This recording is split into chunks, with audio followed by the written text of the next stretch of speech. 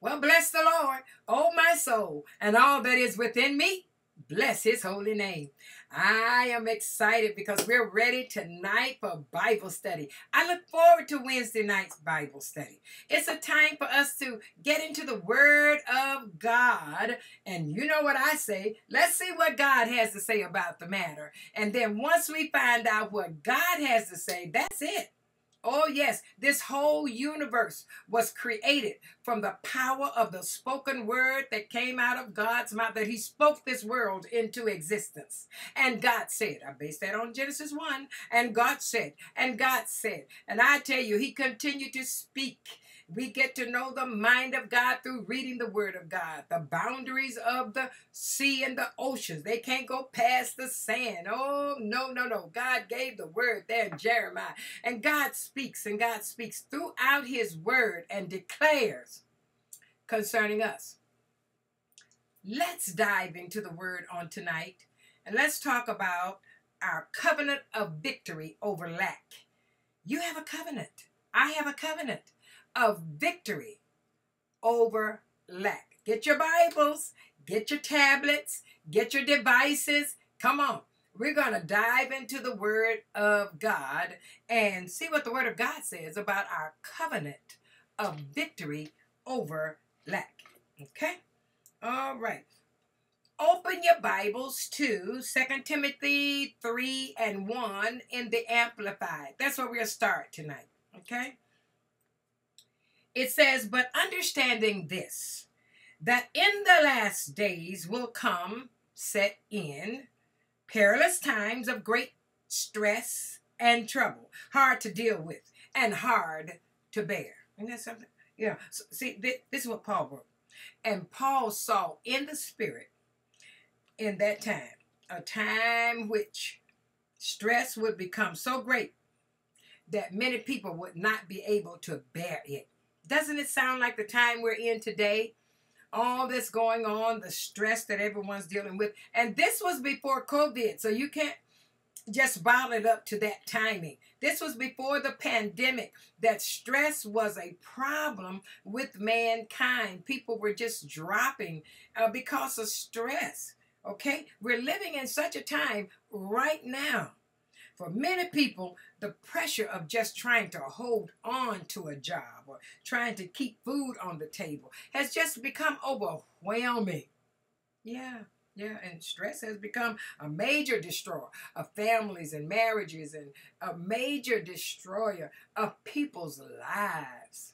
Stress, okay? And hundreds of millions of dollars are being spent annually by corporations to attempt to relieve their employers of stress.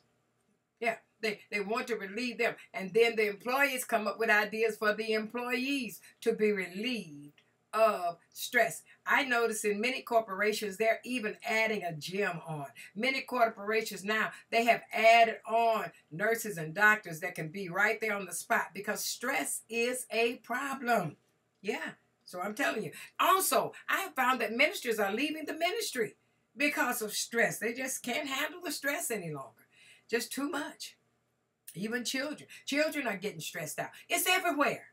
It's everywhere. And the more and more people that you find under stress, the more and more people are having sleepless nights due to stress. The stress that they are under. It's a sad thing, but it is a problem. I do know that God has made a way out of no way for mankind. And whenever I see that there's a major problem, I begin to go to the Word. I begin to seek the Father about it. Because if you don't, you're not exempt from it. Oh, no. But we can find a place in God's Word, what God has to say about it. Well, I want to look at what David, we can look at many scriptures. I'm going to look at many of them tonight. Let's start with what David had to say. Go to Psalm 55, 2 and 3 in the Amplified. Psalm 55, 2 and 3. I am restless and distraught, and I am distracted at the noise of the enemy. This is David talking. Oh, glory to God. What did he say? Now, there's stress, and what it comes along with, what is synonymous with it, is the voice of the enemy. screaming at you day and night, trying to convince you that there's no way out. Oh, the voice of stress. You can be so stressful that you just feel like running away. Yeah. These thoughts came to David's mind too. Look at verse 6 and 7 of that same Psalm 55. And I said, oh, that I had wings like a dove, for then would I fly away and be at rest. Lo, then would I wander far off and remain in the wilderness. Salah. You know what that means. Now pause and think about that. Salah. David, everything was just so stressful. He said, I can just run away. You may not admit it, but I know you said that before. Oh, yes. I tell you, you just feel like, so much stress, so much going on from the problems, and it seems like there's never a solution. And this is what David was saying, and that's how many people are responding today. Yes. Oh, I wish I had wings. I'd fly away. Get away from all of this. Oh, it can be so stressful. I lost my sisters back to back, 2 of them. And I tell you, that was such a stressful time for me. Until, oh yes, I could identify with David. That you just feel like, just running away. It is so stressful. But let me tell you now, this is when you have to turn to the Word. This is when you have to see what the Word of God says, all right? And because just simply running away is not going to take the pressure away. It'll run away with you. Now, this has nothing to do with the divine door opening, leading of the Lord. I'm talking about stress making you want to run. It won't take it away. One of Satan's number one tactics for producing stress today is lack. Look at it. Producing today. That's one of his main tactics. Lack is to be in want, to be destitute, to fall short, or to not have enough. When you don't have enough to pay your bills, and don't have enough to provide for your family, don't have enough to fulfill your vision. Life can become very stressful. But God never intended for you or I to be in lack. God never intended that. In fact, our covenant of victory enables us to overcome lack. Are we going to talk about this more? Let's go to David again. Go to Psalm 23 and 1. This was my husband's favorite declaration that he said all the time. Oh my goodness. And you know what he said? Psalm 23 and 1. The Lord is my shepherd. I shall not want. And I'm telling you, my husband never wanted, never lacked, provided for his family, always had plenty. This was his favorite declaration right here. Then Psalm 37, 18 and 19 said, the Lord knoweth the days of the upright. Oh, I didn't give you time to get there, did I? Go to Psalm 37, verses 18 and 19. We're diving into the Word. We're going deep. Hallelujah. The Lord knoweth the days of the upright, and their inheritance shall be forever. They shall not be ashamed in the evil time, times of great stress.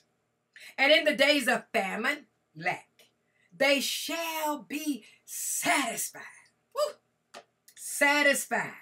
Satisfied is defined as to supply until no more is needed. Satisfied. Woo.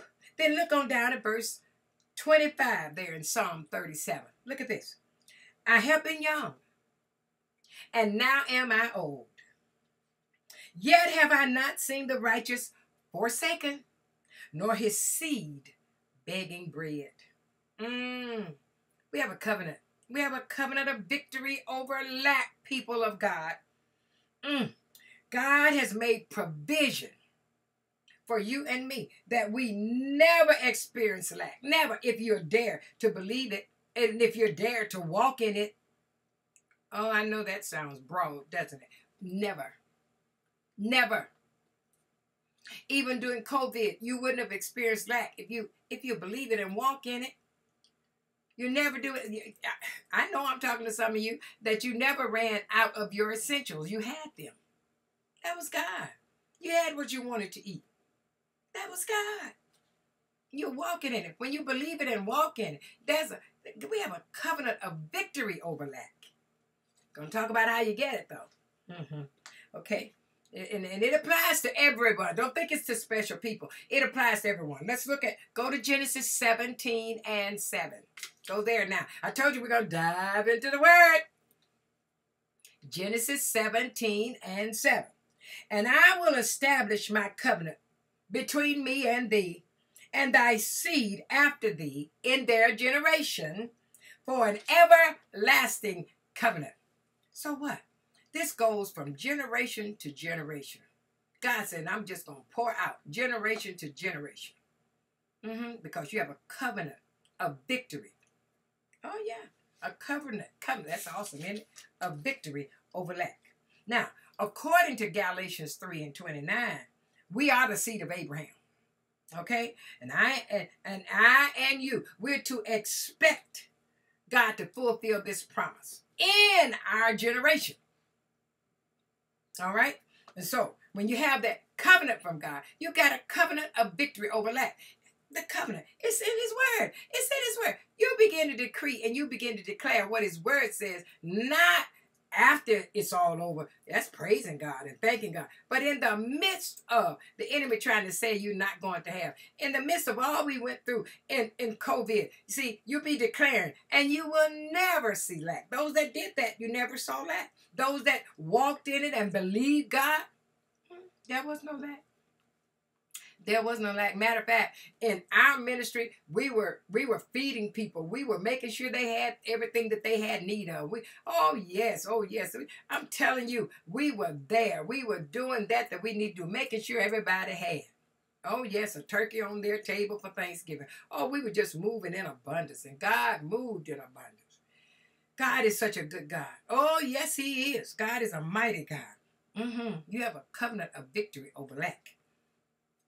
And I want to say, it won't happen without you enforcing it. That's what I'm saying tonight. See, it won't happen unless you enforce it. You begin to say it. You begin to declare it. See, you got to resist the symptoms of lack in your life. You can't cave into it. Oh, well, I guess we will. No, that's when you need to, you allow the strength of God to raise up on the inside of you and begin to speak his word. There's power in his word. Glory to God. Look at Psalms 9:9. Psalm 9:9. This is a glorious promise from the Lord. Psalm 9:9 in the Amplified. Come on, look at that. And then we're going to begin to, just show you how to enforce it. Psalm 9:9 Amplified. The Lord also will be a refuge and a high tower for the oppressed. A refuge and a stronghold in times of trouble. High. Look here. Look, high cost, destitution, desperation, trouble. See, high cost, destitution, desperate. See, in those times that the enemy's trying to bring stress on you, because, there were times that when you needed face mask, they were so expensive. And then those that weren't expensive weren't being delivered. And not only for us, John Q. Public, but let's think about the medical profession and all. They had to have a certain kind of mask. They weren't able to get them. And so much equipment wasn't able to be gotten at high cost.